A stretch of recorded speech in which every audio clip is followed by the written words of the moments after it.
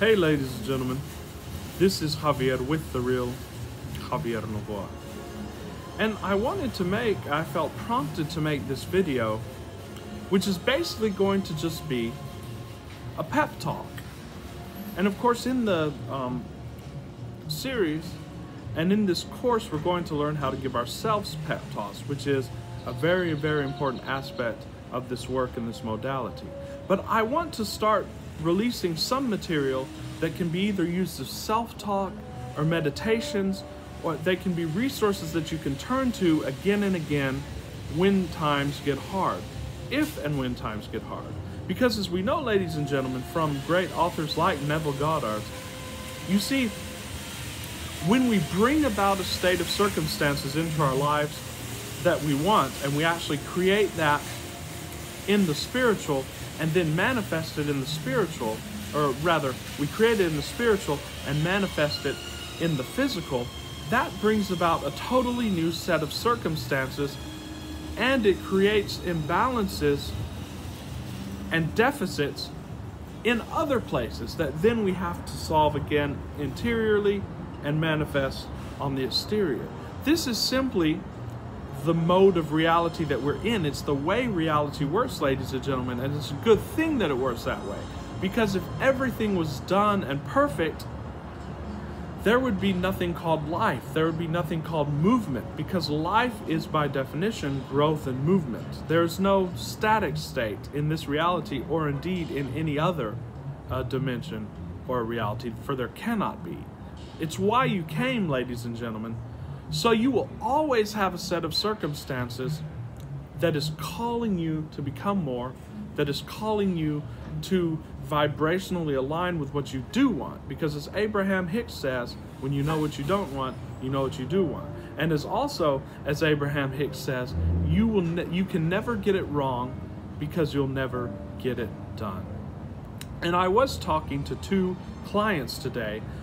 Two of them are in what could be perceived on the outer as negative situations. And one of them is in a great amount of debt and is on the verge, it seems like on the physical, of losing their business.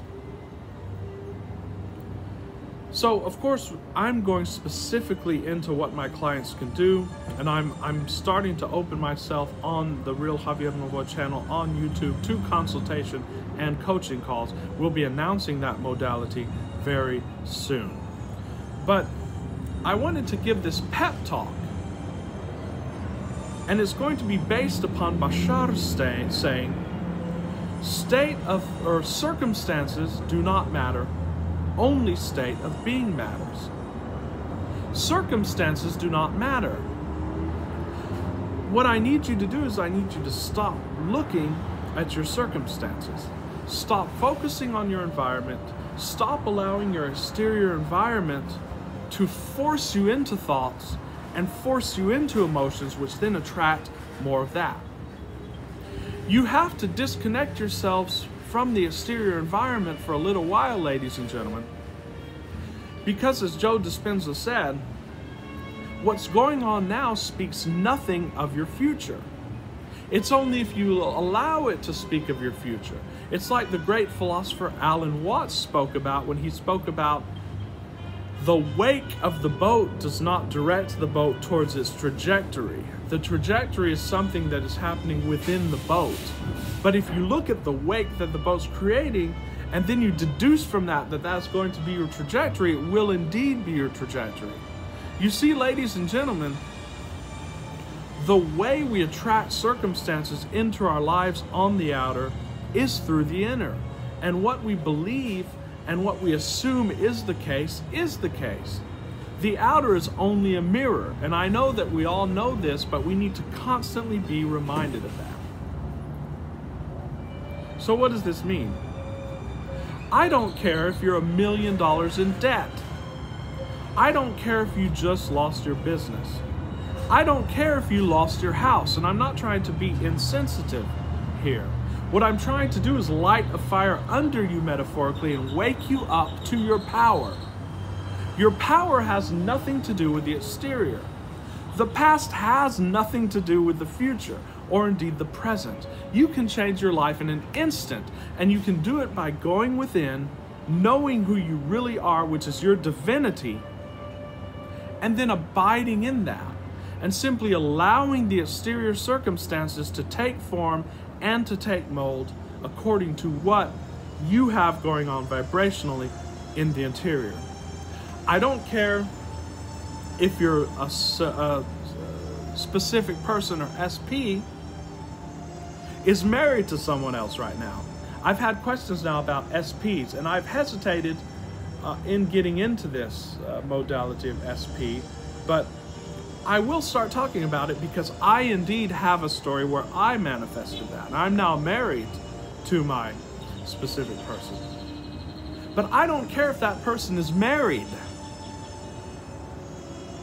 The only thing that can happen in the exterior is what you are vibrating out in the interior.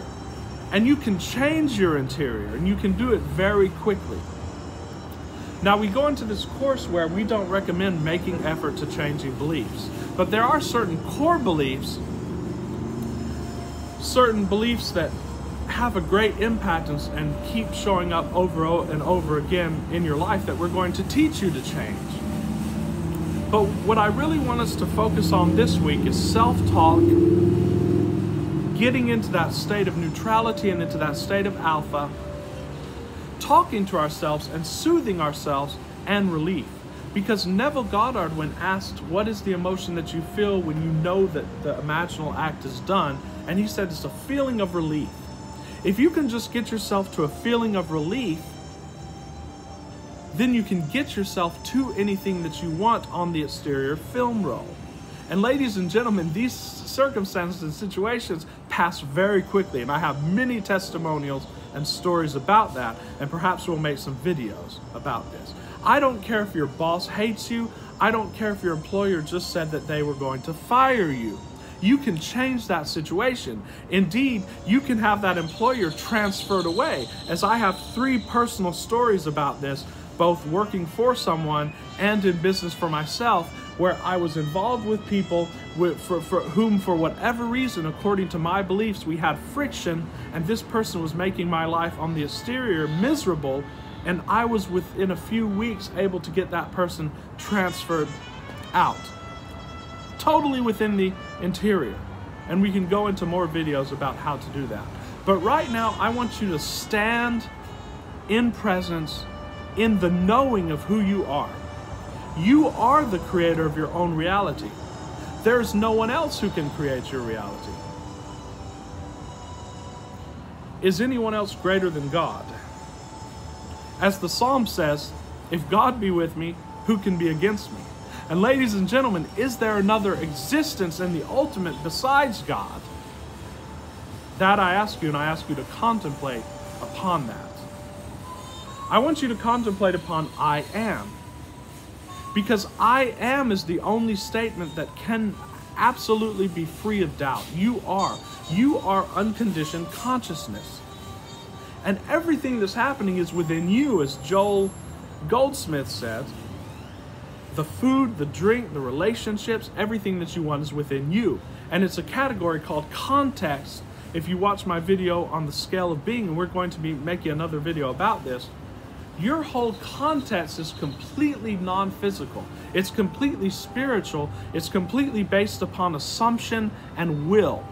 It's your will and the will of the supposed other, and how that relates. And you can recreate that structure within you, ladies and gentlemen. And you don't have to change beliefs, because higher than beliefs is that personality, is that context, is spirit. And belief is simply a reflection of everything else above it on the scale of being. So once you make contact with your true divinity and with who you truly are, your beliefs and thoughts and self-talk will automatically follow. So stop paying attention to external circumstances. I know it's difficult, but ladies and gentlemen, how old are we? I know things are hard, but we do them. It's hard to wake up in the morning and go to work, but we do it. Even though when we learn this modality, we'll realize that we don't even have to work. And of course, that's a whole other topic, because whatever is called work on the outer will simply flow through you when you get into flow. But I just want to clear these emotional and negative blocks. And that stems from looking at your reality and continually seeking confirmation on your reality, from your reality. The Stoics and the ancient philosophers knew that when the archer is aiming for a target, he should not make the end all and be all the target. The target is part of the whole structure of the modality. But the true aim, or the true goal, is the changing of the self interiorly to become the archer, and then everything else on the outer takes care of itself. So yes, you must take measurement in business, you must have goals and metrics, but do not solely focus on the metrics. You focus on what you can do, and you can do everything in the interior. You can redesign scenes. That's why Neville Goddard talked about revision. Every night before you go to sleep, I want you to revise your day.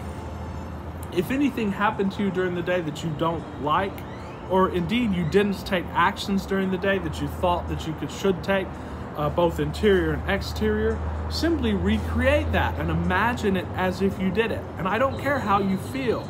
I don't care if your body is telling you, no, this is not true. Because the more you continually repeat that, it's called mental rehearsal.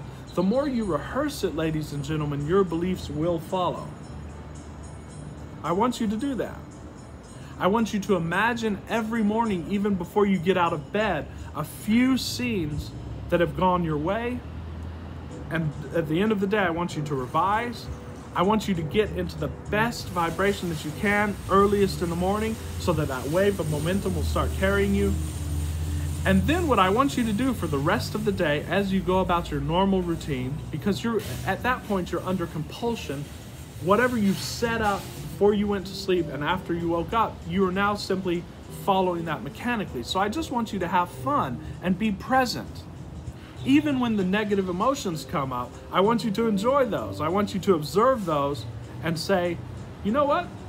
I'm glad to be having these negative emotions because I came to experience that. And then you can get rid of the thought, because it'll dissolve. You don't try to get rid of it, but it will dissolve. And then focus simply on the physical sensation. And you can even indeed enjoy that sensation. Say, look, here's a negative emotion. My chest is tightening up. And very soon, within 2 minutes, that'll be gone. I want you to make flow, as the great YouTuber Joseph Rodriguez said.